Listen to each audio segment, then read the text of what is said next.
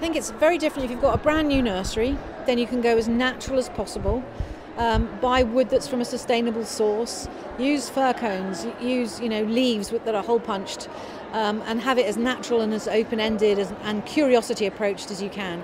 Go to your charity shops and pick up these wonderful old metal scales and interesting old trunks and do a lot of equipping from that.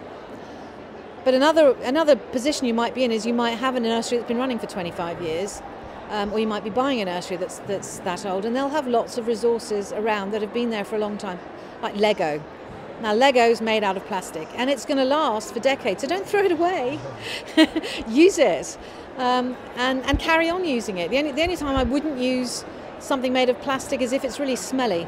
If it's really smelly, it's probably putting off quite a dangerous, volatile compound, which is not good for your children, particularly any that have got asthma or any kind of condition like that. So as long as it's not giving off fumes, I would keep it for as long as possible. If you actually don't want it, because maybe it's very brightly coloured and it's antagonising children, I'd consider giving it away or selling it.